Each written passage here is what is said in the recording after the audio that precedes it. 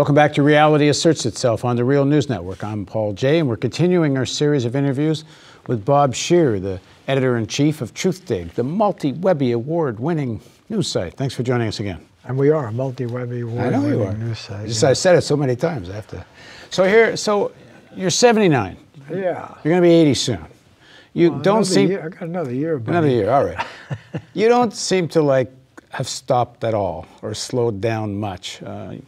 What keeps you going? Well, it's funny because my wife people ask me that question all the time, and I say, if I didn't have outlets, I would still have outrage. I would still have concern.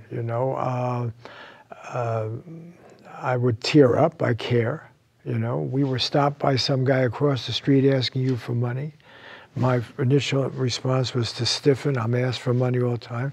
You gave the guy money. No, I didn't. I made you give the guy. Okay. I didn't have it. You didn't make me, so okay. We gave the guy money. Yeah.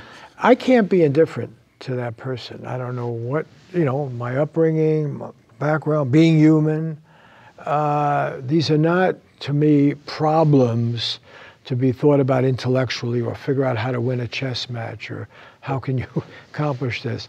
I don't know, maybe it's my upbringing, but I always had the idea that everybody matters, and I was not raised in an elite environment. My parents were garment workers, and I knew they mattered. I knew their friends mattered. I knew the people in my neighborhood mattered. And, they didn't make a lot of money. They worked hard, and some fell off and became what we used to call bums, My father would take me down to the Bowery, show me people who were lined up to get food. I was a kid during the Depression, and I never, no one around me, no one ever gave me a reason to think that these people were not equal to me and to anyone else. I was always raised with the idea there was an inherent value to human life. And I think, and it certainly was not based on religion, I think it was enhanced by not being religious. I had to find meaning in the secular life. I couldn't be waiting for another life. And I couldn't find it just in scripture or something. My parents had both basically rebelled against the life of scripture. They saw its downside. My father was crushed by seeing what happened to Christian Germany. He'd started out raised as a Lutheran and, a law and order people, hardworking, good attitude, and he saw them descend into barbarism. And he was here when that happened, but this was the big struggle in his life. How did his people, the good Germans, become such maniacs and kill people like my mother, who was Jewish, and then my mother always had a real strong universalist sense of being Jewish. She didn't think the Goyim were inferior in any way, even when they were anti-Semitic, which she'd grown up with in Russia, the Tsar and then later the Bolsheviks, and she'd seen the brutality, she'd seen pogroms, two of her sisters had been killed in pogroms, and yet my mother always believed everyone had importance in life. And I think I told you the story when AIDS came along. There's my mother with Parkinson's and suffering, and everything tells me I have to write about AIDS, that people are hurting, and so there was always a sense that what gave life meaning was your concern about others. You mentioned Germany descending into barbarism. It didn't take very long in terms of the number of years. Do you think that can happen here? I not only think. Or do you think it's happening here? No, I don't think it's happening here, but I do think it can happen here. I think, and one of the really disappointing things about Germany for me, because I've gone back there quite a few times, found my father's brother and all that sort of thing. It was a nice guy, a good guy, is how they could return to normalcy so quickly, almost like it didn't happen, But then again, I've seen other manifestations of it. I went through the American South in the 1960s and was dumbfounded by segregation. Dumbfounded. The separate drinking fountains. I mean, you know, what segregation? I mean, and suddenly everybody forgot about it. Next thing I knew, I'm interviewing Jimmy Carter in the New South and the Old South, and I used to say cynically, the New South is the Old South plus air conditioning, you know. But what happened to those attitudes? And you know, they didn't just die out; they persisted. People had to struggle with them. We have racism now. See, the murders of young black men. Yeah, The mass incarceration. Yeah, and this is barbaric. Well, but it's also based on the idea that their lives don't matter as much as other lives. So Jewish lives didn't matter as much as Lutheran lives, you know, or maybe they're connected with the devil or something. Who knows? They're inferior people. And so those attitudes persist internationally, and they always offended me. And when I realized there were things I could do about it at a quite early age. I remember my uncle Edward took me to picket in Ebbets Field for them to hire Negro athletes. I thought, well, you could do something about it. You can raise your voice. My parents were union organizers. They thought they could improve their condition, you know. And so I always had the idea that people can make history, and that we had an obligation to make history to the best that we could. And my expectations were really quite low when I think about it. You know, it's by the standards that you're summoning up of, you know, make a revolution, change. No, you know, the standards that I was up is to, you know, be able to have a union for garment workers, or have an 8-hour workday, or, you know, get the weekend off, you know, or get the vote in the South, for example, you know. Those were the causes that I was picketing with. I remember when I went to graduate school, first went to Berkeley, we'd picket Woolworth and Kresge every Tuesday, Thursday, and Saturday. That was part of going to graduate school. We picketed Auto Row in San Francisco. We picketed the Sheraton Palace Hotel because they wouldn't allow people of color to work the front desk. You know, San Francisco, for God's sake, you know. And then, you know, so later we're fighting about things like the right of farm workers, or the right of immigrants, or the right of gay people, or women's rights, equal pay. So to my mind, it very clearly was better to struggle over these things and celebrate, you know, what might seem small victories, but they added up. And I guess my optimism is that I've seen quite a bit of positive change in this world. You know, I mean, I've seen, in many ways, things get better.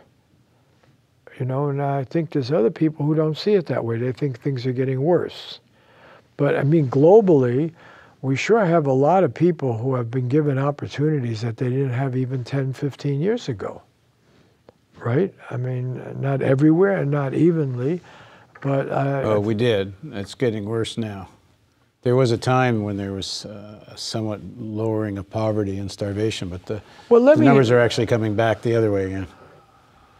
Let me challenge a basic thing that's going on here. Maybe this will help. Maybe because I grew up among immigrants, you know, where I grew up in the Bronx, I mean, foreign languages were everywhere, and everybody was coming from some other place and had some story, and some of them had arrived just months earlier or weeks earlier, and you'd hear tales of the rest of the world and everything. And I grew up loathing an America-centric view of the world. And I think that's at the heart of a lot of concern that some of my friends have. They see all of change having to take place here. They see the American condition as the critical one for the human experience. I don't have that view. I'm optimistic that America will become a better player in the world, but I think that requires, first of all, recognizing that we are not the all-powerful, all-knowing you know, center of it all. We've had a good run. We're a good people. We got a nice piece of real estate here, good climate, good, you know, place to grow stuff and mine stuff and everything. But we're not the source of the world's wisdom. You know, we've made an important contribution. In the future going forth, I suspect our contribution will be less dramatic, not as singular contribution. We came out of World War II with the only economy that was stronger rather than weaker because of the war. We could produce a lot of products that the rest of the world wanted, you know. We had a lot of options other people didn't have. We've, all through my life, attracted a very large number of hardworking, skilled, smart, you know, people who help lift this economy. But I don't think that's going to be the case going forward in quite the same dramatic way. I notice with our students at the university that many of the Chinese now don't want to get papers and stay here. That used to be the big thing. If you came from India or China, you know, how do you get a job? You're suggesting something we argued about in a previous segment. A kind of rationality I just do not see in this system, in this country. I don't see the predominant opinion sections of the elite, both ownership and political, who are willing to give up this role of being the dominant power. Oh, it'll be given up for them. Well, they're going to give it up kicking and screaming, which means... I don't think so, because, okay, so let me meet that. It's going to be like England after World War II. This is a good way to sort of tie up all the differences in optimism, pessimism, and so forth. I don't think we get to make that decision. You know, it's like the people on that island, you know, England, they may think they're still the center of the world, but they're not. And the French are not the center of the world. And this is a good thing. You don't have to be the center of the world to be happy. You know, we have a lot of problems to deal with. We have to figure out who we are. How does the melting pot work in the modern age? What is our basis of unity here as a people? You know, and that's fine, but we're not the be-all and end-all for the whole human experience. You know, and it's sick to think that we are or need to be. And I think increasingly with this unified world, and it is increasingly unified, we'll learn from others. We'll see things that work.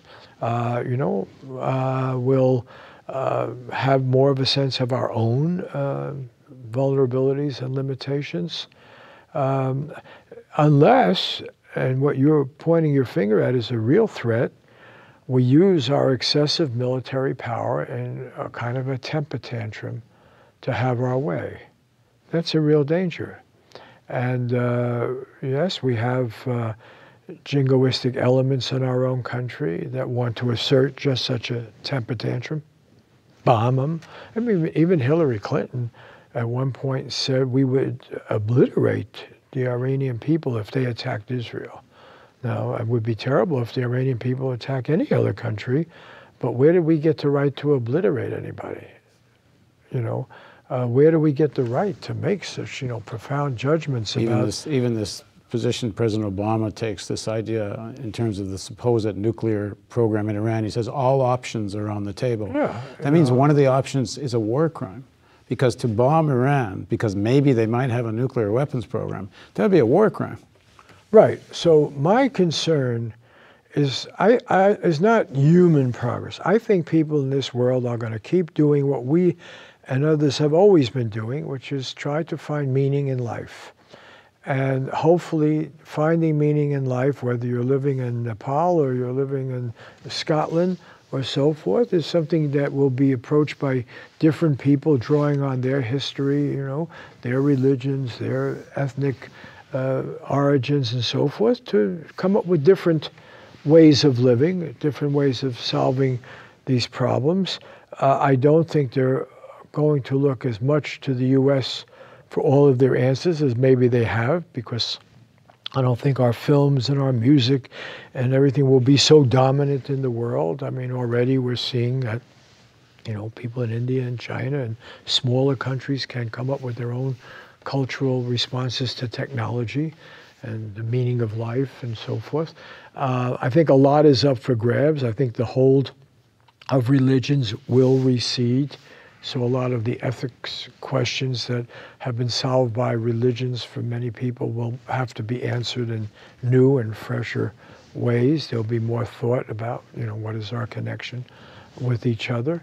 But I don't know, there's a tendency, you ask about my age, there's a tendency to think that you've seen it all, or I don't think we've seen anything, frankly. You know, but I suspect that's true of almost every 79-year-old in the history of the world, right? Oh, I saw all of that, you know, but you saw one period of history from one vantage point, you know, with one set of experiences. So who's to say the next 79 years aren't going to be more interesting? I would expect they'd be a lot more interesting. I mean, we'll probably extend life in all sorts of ways. We can talk to each other. We have instant translation. We can read each other's writings very quickly now. On the computer, I can pull up a Chinese newspaper. I struggled like crazy to learn Mandarin at Berkeley in graduate school. Now I don't have to do that. You know, I'm not denying there's some value in doing it, but you can read the Chinese press. You know, they can read our books and press without going through all that. So I don't know what's going to happen for the next 79 years, but I suspect that there'll be a lot of good things happening, and there's we already see, you know, there's so much more environmental awareness. Just take, okay, something I've just alluded to before. You know, let's take this question of gay rights. Okay, we've seen an incredible advance in gay rights in, I don't know, 10 years. I mean, marriage accepted and everywhere, not just, you know, some Greenwich Village, but, you know, all over the place. But that's something that involves breaking the hold of some traditional religion. Yeah.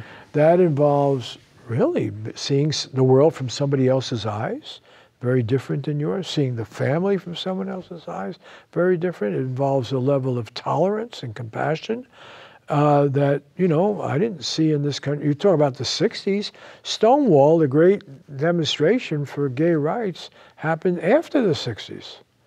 But it's something that the system can assimilate without threatening who owns stuff and who has power. In fact, a lot of wealthy white people, particularly white men who are gay, had a lot of political influence. And yeah, it showed changing attitudes. But chronic poverty, chronic racism, you know, we're in Baltimore where, you know, people, not just one guy's been killed by cops, but many have been beaten and many of them killed.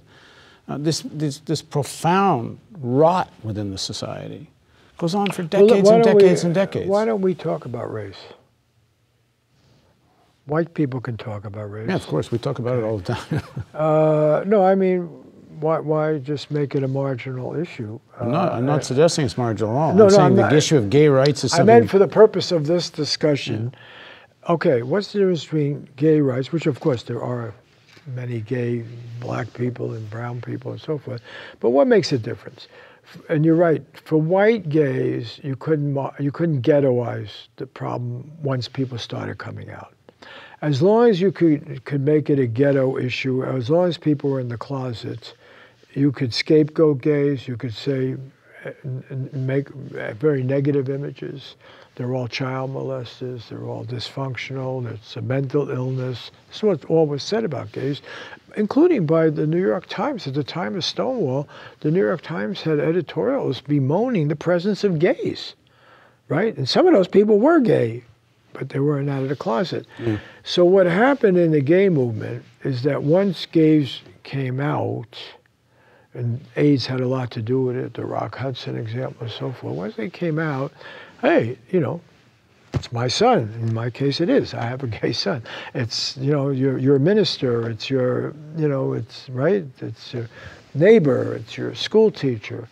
And then it became impossible, I would argue, for the culture to stigmatize, to denigrate, you know, to marginalize, because the difference is that with a racial minority, there's a badge.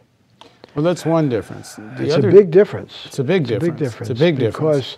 Because as my dean, who happens to come from a very high, Ernest Wilson, and his family goes back, I think, 3 generations at Harvard, and they go back to, you know, very respectable lives, but he will point out that his sons, and he himself, are stopped by the police, profiled, and have that same harassment, no matter the degrees, no matter how they're dressed or anything else. So that label is then able to use to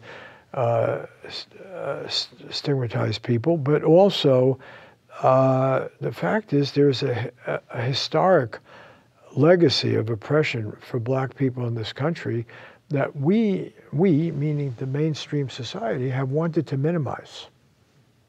You know, the experience with segregation, and before that obviously slavery, was such a profoundly deforming experience. And the way the rest of society handled it when after slavery and then after segregation was to minimize it. You know, but I remember Willie Brown, who went on to become the mayor of San Francisco, and before that was at one point, the most powerful person in the California legislature. And I interviewed him for the LA Times one point, and I remember Willie Brown, this is before his full rise, he was talking about growing up in Mineola, Texas, and walking down the street and some white young kids, teenagers are coming. His father would get off the sidewalk, the raised sidewalk, and go into the gutter to make room for them. You know, he would talk about being up in the crow's nest of the movie theater, but not down with the white people. And you know, you don't, a society that wants to deal with that has to confront it and in a very serious way. We have never done that. We assumed, oh, the court made this decision, or this happened. Oh, now get over it. Get over it. All right, final word to young people watching this piece. History matters. And you have to understand the history of other people as well as yourself. You know, if you don't do that, you will not grow in your own understanding. If you could be talking about the Palestinians and the Israelis, you talk about black, white, brown, you know, you want to understand someone who's coming from Oaxaca and spent the first 10 years of their life there and they're now living in LA, you better understand that's not the same experience as coming from, you know, Santa Monica and having had a white, privileged life. You got to understand where people are coming from in China or India and of different classes, different backgrounds, and so forth. And history has a hold on people. So give up American-centric view of the world. It's really critical. The arrogance of our culture is numbing. It leads to not just insensitivity, it leads to callousness, it leads to brutality. If you want to understand Abu Ghraib, if you want to understand what we did in Guantanamo, you want to understand, I mean, for me, the most compelling experience of my life was to be in Vietnam and to have witnessed in the North, particularly, the effect of the carpet bombing, the napalming. I mean, it's just incredible in the South, you know, just what we were doing to a people who now, right, you got Vietnamese all over the place. You go have some pho at some restaurant, and you don't say to yourself, oh, I had the right to napalm that person who just served me the pho. I had the right to send or pay for, as a taxpayer, and support a government that send airplanes over there and just bomb people like that, right, who had no capacity to shoot down this airplane, right? No military threat to our homeland, and yet we could do that. Mm-hmm. That's a sickness in any culture. But when you come from the most powerful country in the world, that is also the most arrogant because of its claim to be the depository of human freedom and human excitement, it makes for it's a toxic cocktail. Mm. You get drunk on the power of this culture and its military, its wealth, and you can become incredibly destructive, and we have been incredibly destructive. All right, thanks for joining us, Bob. And thank you for joining us on Reality Asserts Itself on the Real News Network.